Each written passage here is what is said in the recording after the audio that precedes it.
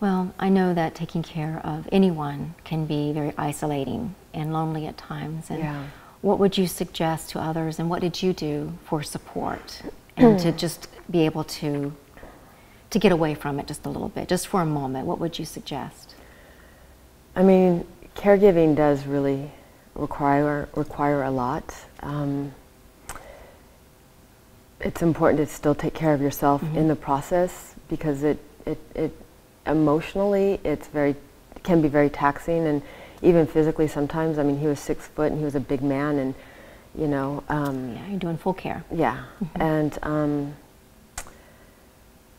but I think we didn't have a lot of support, my mom and I. You know,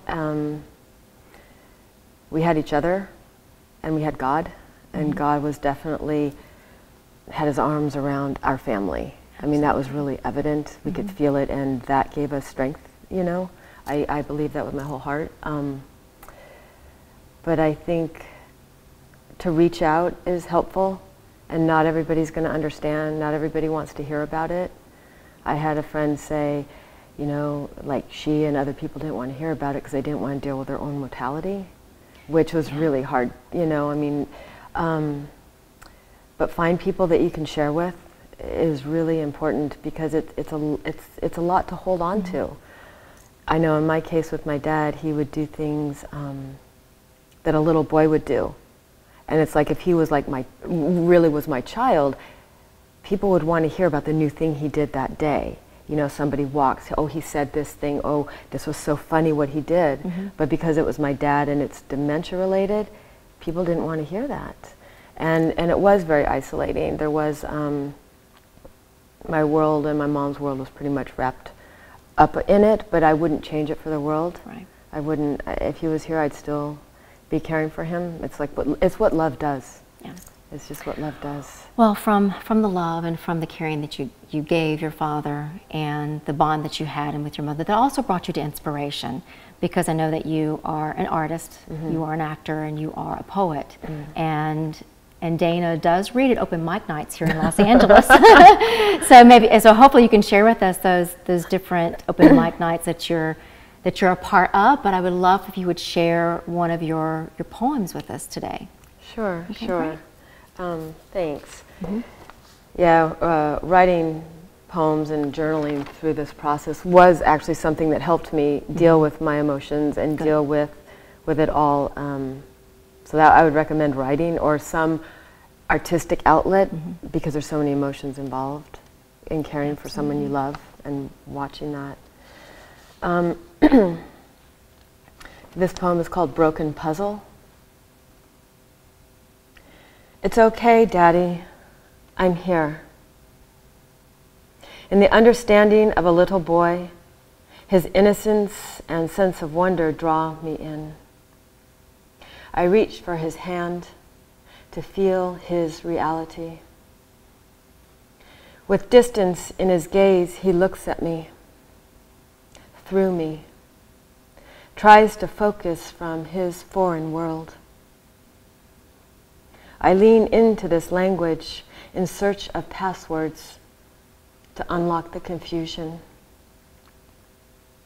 He is a heart still able to feel love, a soul still able to know love, a body still able to experience love's embrace, in the warmth of a hug, in the holding of hands, in the attentiveness of loyal care, and the daily presence of routine.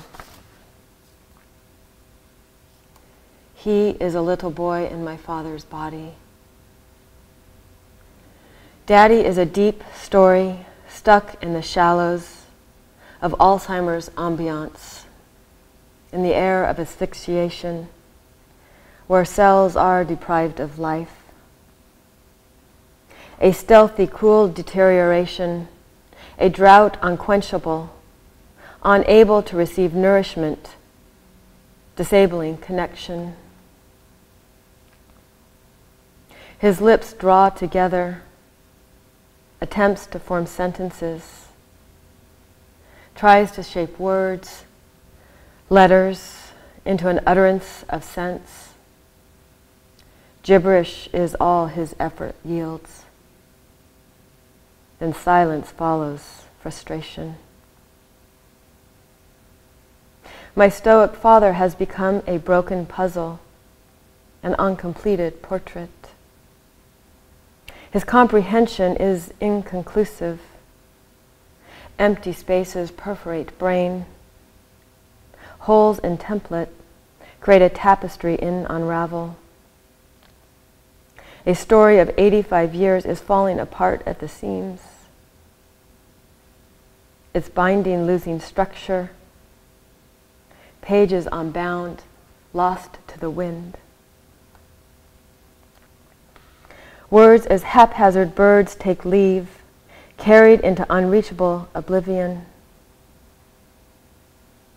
Measure by measure, he is a story in reverse, with an unwritten forward, as his memory fades into yesterday, and today lessens its grip. You are safe, Daddy. I'm here. Wow, that is beautiful. Thank you. Thank you so much for sharing your story with us. And where can we find you? Where can we find you online, on Facebook, on Twitter? I'm just on Facebook at this point. I'm sort of technically challenged. I need to kind of go into the modern technology but I'm on Facebook is basically the only place I'm Dayna at. Leslie Hodges. Yes. So check it out, Dayna Leslie Hodges on Facebook. And we thank her so much, and make sure that no matter what you're going through, love is the answer to everything. Absolutely. Thank you, Dayna. I look forward to next time. Me too. Thank you so much.